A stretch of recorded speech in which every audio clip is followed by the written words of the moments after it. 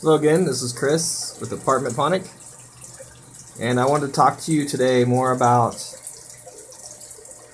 how I did my fishless cycling, or how I am doing my fishless cycling right now, which of course involves no fish, so I do not have any fish in my fish tank.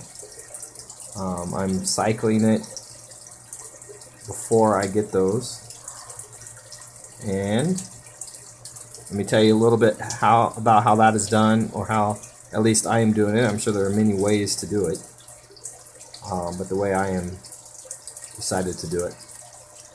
So up here I have a couple items. The first thing is the Freshwater Master Test Kit, which lets you test the pH, high and low pH, the ammonia, the nitrite, and the nitrates, right? So the goal is to have a lower pH, around 7 or a little bit lower than that. And then as it's cycling, you're going to have a higher ammonia. And once those bacteria get established, it's going to turn the ammonia into a nitrate. And then once more beneficial bacteria gets established, it'll turn the nitrate or the nitrite into a nitrate. And so when you start seeing this last level go up, the nitrate, that means that the bacteria in your system has started producing the nitrate and breaking down the ammonia and nitrite. So at that point, it's pretty safe to go ahead and then put your fish in. So it will clean out the ammonia and that nitrate, which is very harmful to the fish. So that is how I've decided to go about the fishless cycle. You can do it with fish, but the high ammonia content usually stresses them out pretty much. I didn't want to do that. So what I did was I got this Aquacycle. It's for a small system like mine, and it came from the Aquaponicsource.com.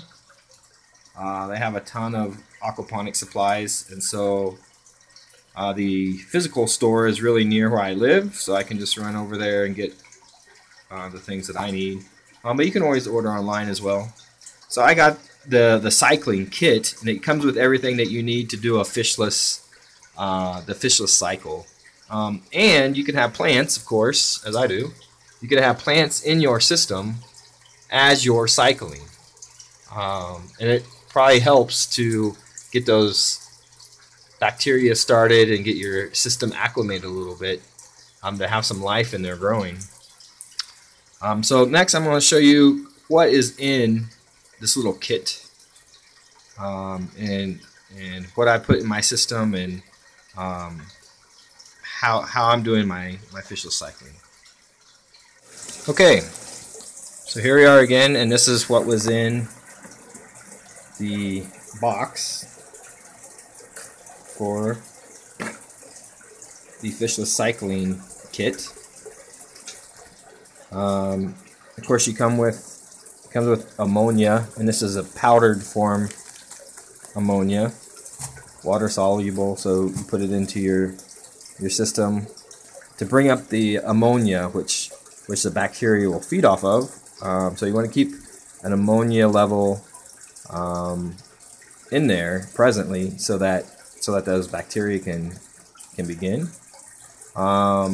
It's recommended, and what I'm keeping in mind is anywhere between 2 and 4 ammonia level for now.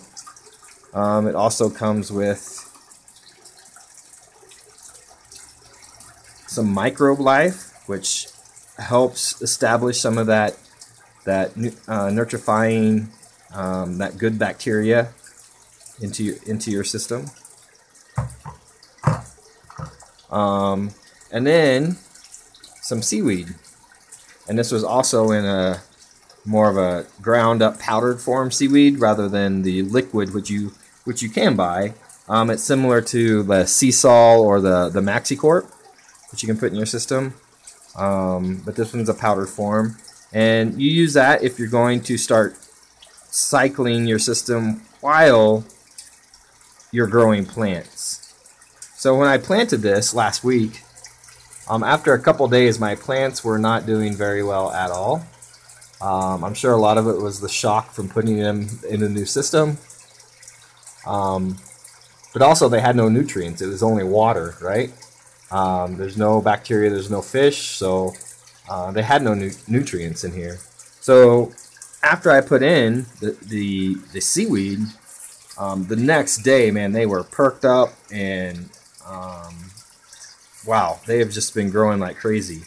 So that seaweed, I would actually recommend if you're doing any kind of a cycle and you don't have that nitrifying bacteria in there yet to break down the ammonia and nitrites to create the nitrates for the plants, because that's really what gets your plants going off to a good start.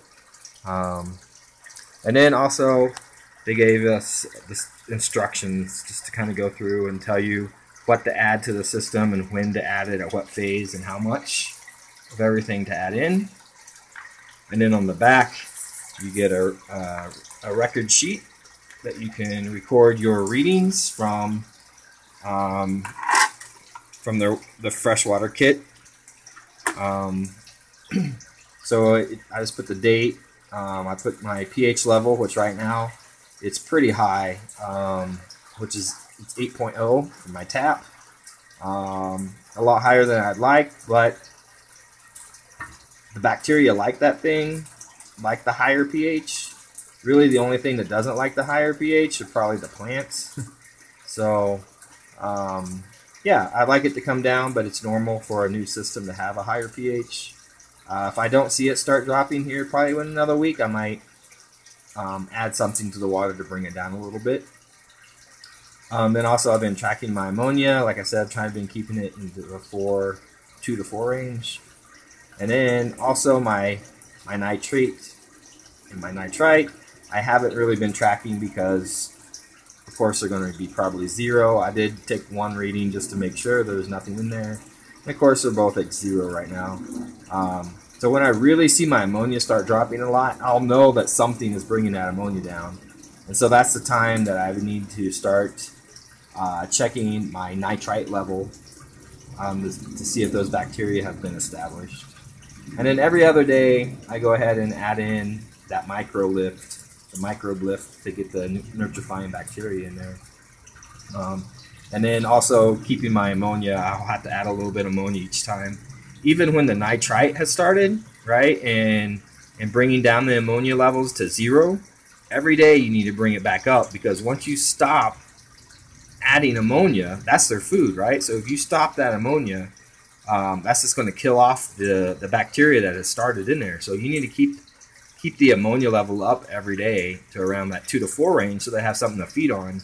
And once those bacteria that break down the nitrite are established, and you see your nitrites start to go down, then you know that nitrate bacteria is in there, turning that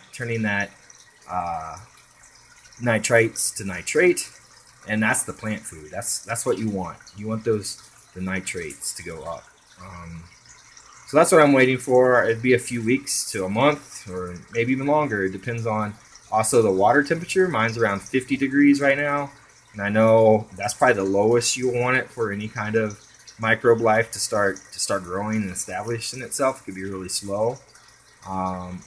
We're supposed to be getting a lot warmer weather in the next week or two, so I'm hoping that will bring up my water level to where I need it to really get that bacteria started to grow in my system.